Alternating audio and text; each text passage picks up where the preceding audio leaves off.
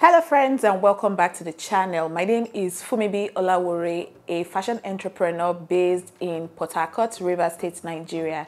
In today's video, I'm going to be analyzing a particular outfit that I saw online. I like to scroll on Instagram to just search for designs and see what other creatives in this fashion industry are doing, outfits that are in vogue and all of that. And I like to come on my channel occasionally to share tutorials on how you as well can achieve these designs.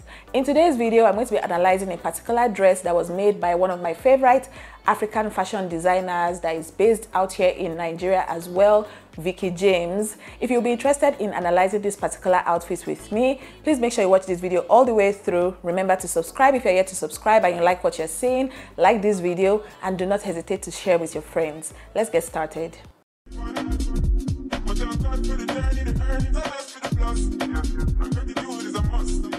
Alright guys, so as usual, I usually have my phone when filming videos like this. I have my phone with me just looking at the design and also talking us through the process. I'm going to do my best to leave what I'm looking at on my phone on the screen for you as well so we can follow along together. For those that are also very frequent online on Instagram, TikTok and the rest of that, chances are you've already seen this outfit as well. It might not be new to you, but this is just my own point of view.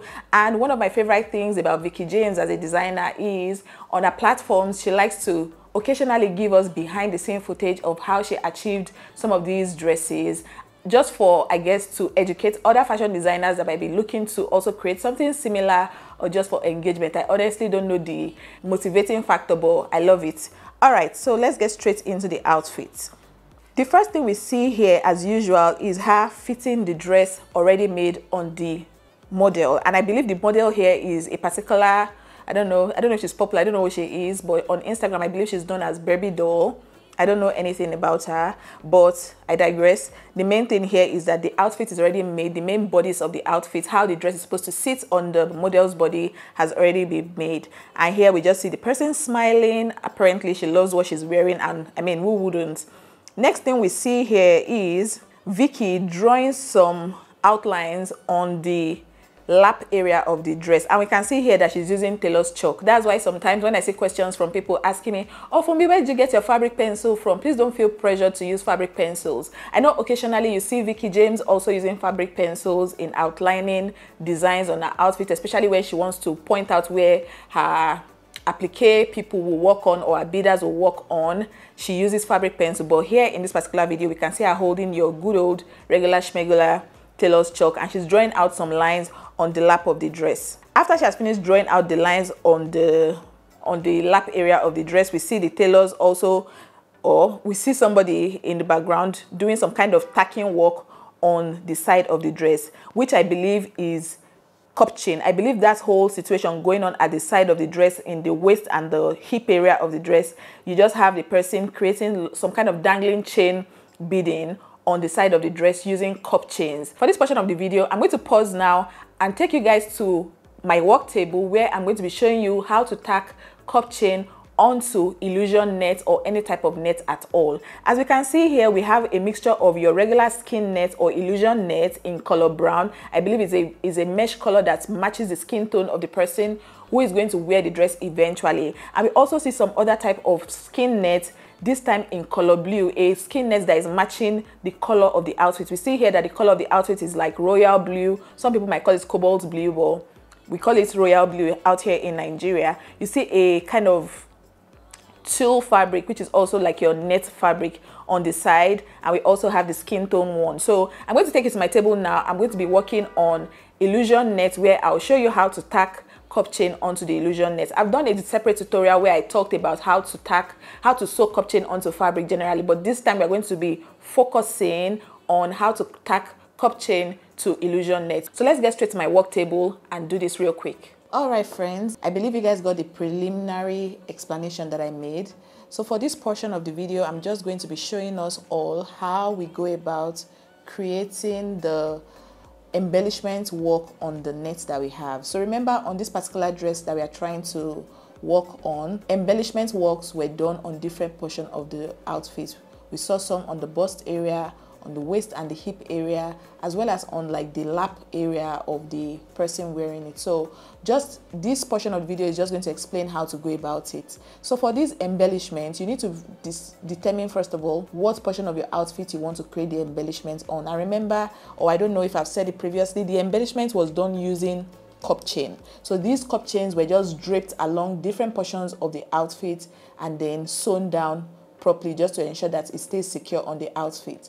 One thing I found with Cupchains is when buying certain types of Cupchain, especially this silvery type, chances are it will change color. I've had an experience with this particular one that I just ran out of.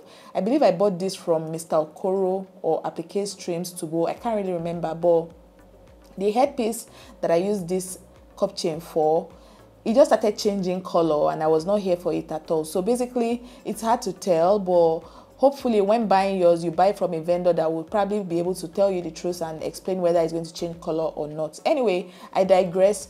The point of all of that story that I said is when buying your Cupchain, please make sure that you're buying one that is of good quality and it doesn't change color over a period of time. Anyway, so after figuring out where on your outfit you want to make your draping with your Cupchain, it will be time to mark it. And we saw Vicky James in a video. She did the draping along the line. She was just using like a fabric pencil to just create some draping lines. I don't even know if it's draping, but she just created some lines on that particular outfit. So I'm just going to create those types of line on this piece of net that we have here. I'm using illusion nets, by the way, or skin tone nets or skin nets, different names that people have for this nets, honestly. So now that I've done like this 4, it will be time to now place my Cupchain along these lines that I've drawn to figure out the length of Cupchain that I need. So something like this.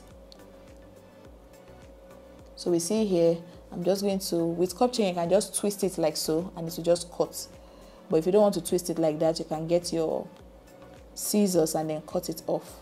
For me, I want to mix it up a little bit. I'm also going to be using a little bit of this, my blue Cupchain right here. So after figuring out the length that I need, I think this is fine. I'm just going to cut it off here. Place it here like so. And then get this again. So this is what we have here. Like this.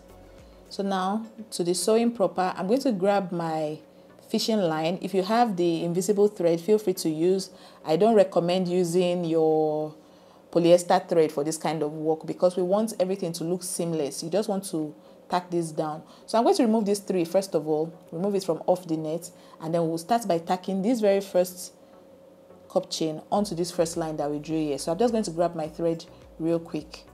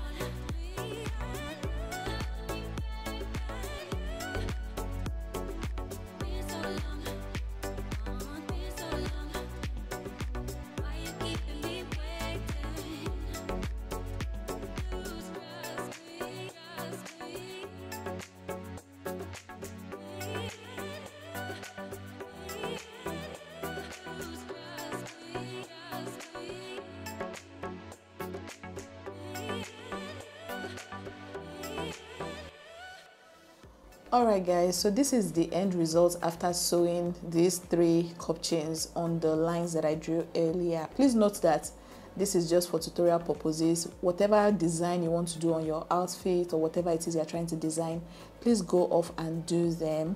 Also, some people might say, oh, sew line by line. I just don't have that time. It's going to take me a lot of time to sew in between each line, but that's another way to go about it. And I'm using fishing line for the purpose of this work. I would recommend you use invisible thread. The outlook of invisible thread is generally neater than that of fishing line. You can see how here, I don't know if you guys can see it, but see how the edge of the fishing line is poking out here and there.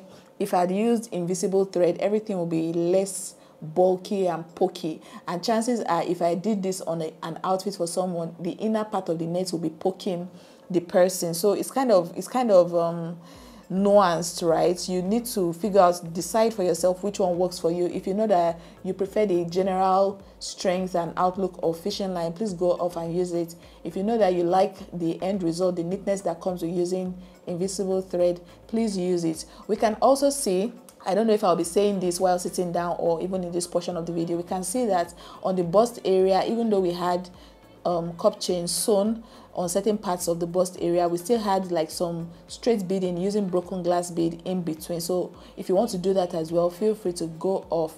I'm going to now switch to the other portion of this video where I talk to you guys so we can continue in the explanation for this particular style. Okay friends, so now that we are done working on that skin tone net and we've already tacked the Cupchain onto it, something else I'm going to say here is, as you guys saw in the clip that I showed us earlier where I was showing us how to tack the Cupchain onto illusion net, you see that in strategic points on my net I was tacking the Cupchain down to the net.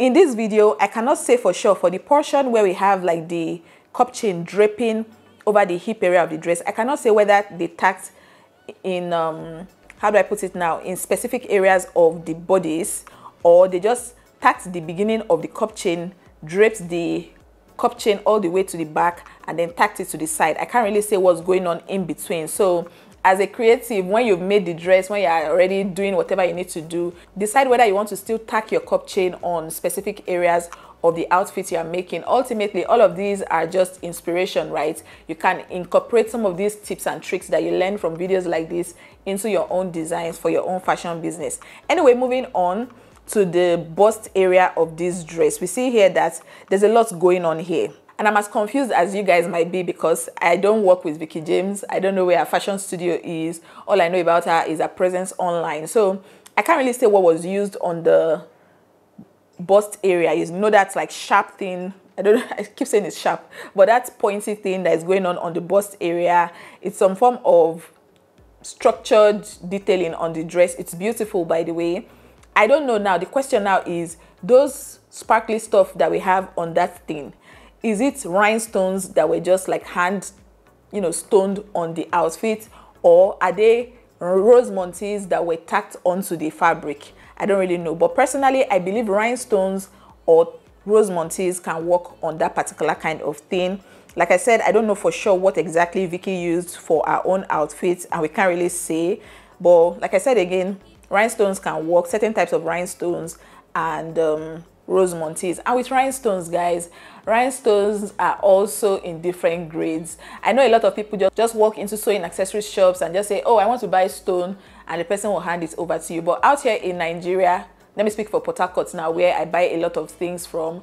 When you walk into certain sewing accessory shop, they will ask you, is this Swarovski you want, or is it regular stone? The regular stone, of course, is cheaper. I believe they sell it 500 naira per spoon or per cup. I don't really know. Please walk into your sewing accessories shop to be sure of these prices, while the Swarovski is more expensive. And generally, Swarovski stones are more quality, of course, and they sparkle better. If you put Swarovski stones on an outfit, you'll be sure that you're going to be blinging all over the place. So if you're a bling lover and quality lover, Swarovski stones are the way to go.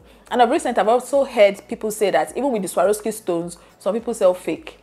I cannot come here and tell you now how to recognize fake Swarovski stone from original. I don't really know. And I'm also on a journey in this entire fashion industry. I have less than 5 years of experience in this industry, so I don't really know much. I can't really speak to you the way more experienced people will speak. But one thing I've also noticed is that a lot of all these big fashion designers, they actually import accessories from outside the country because they found that a lot of the things that are sold locally out here in a lot of African countries now, they are not necessarily of great quality. One person that I was watching her Insta story, I'm kind of digressing here now. I was watching her Insta story the other day, is Heiress Couture Nigeria. She's based out here in Nigeria, in Lagos. She makes dresses for little children and she calls them princes and princesses, or Heiress and hairs. Honestly, I don't know, but Heiress Couture Nigeria, she's a popular designer out here. She was complaining about how she has to import accessories from outside the country because most of these accessories that are sold here, they wash. And you guys remember when I was tacking that Cupchain onto the illusion net a while back, I told you that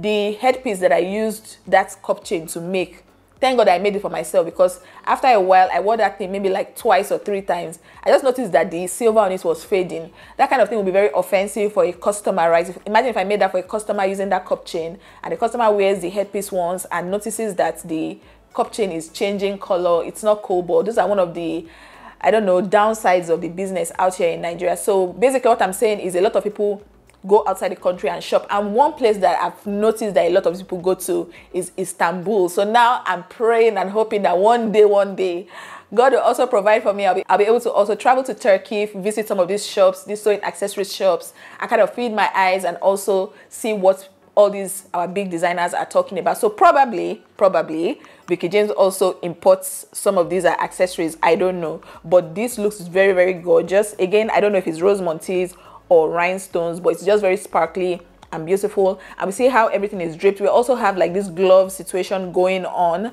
the one of the arms of the outfit. You can see that the outfit is sitting on a mannequin, and it just looks stunning. She was talking here about how the original model, or the person that was supposed to wear this dress, could not make it. This dress would have also been one of the dresses on the red carpet for the AMVCAs that was concluded a while back, but incredibly stunning. Basically, we also see that the cup chain was also draped along some parts of the glove, basically, and you see how everything just looks sparkly. Also, another thing that I'm seeing here is on the bust area and kind of like the under bust area, in between those draped cup chains, we have some straight beading pattern done with our broken glass bead. Again, this our person I was talking about a while back, Heres Couture Nigeria, she also mentioned how she imports her beads from outside the country. She didn't specify where she imports from, but I'm sure it's probably Istanbul as well, or any other country. But Istanbul is a place where a lot of people import sewing accessories from. Apparently they sell a lot of nice or good quality sewing accessories over there. And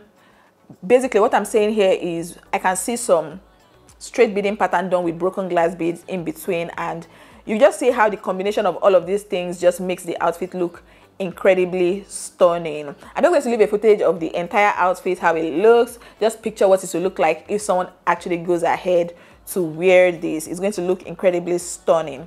That's pretty much it for this video. For those that might be interested in learning the straight beading pattern that I'm talking about done with the broken glass bead, I have a tutorial on here on my channel. I'm going to leave it somewhere on the show notes. Feel free to click it. If you don't want to click it right now, you can scroll to the bottom of this video afterwards. Scroll to the bottom of the description. You will see 5 videos right there that I've left for your viewing pleasure and learning pleasure. If you guys enjoyed this cute little analysis, this short tutorial in between as well, please give me a big fat thumbs up, guys. Please do well to support my channel by hitting the like button. Also, if you're not subscribed, I share tutorials on beading, on sewing, on craft, millinery, a bunch of different things relating to fashion on here on my channel. So please subscribe and join me. Share this video with a friend. Leave your thoughts in the comment section, and I'll see you in another one. Bye.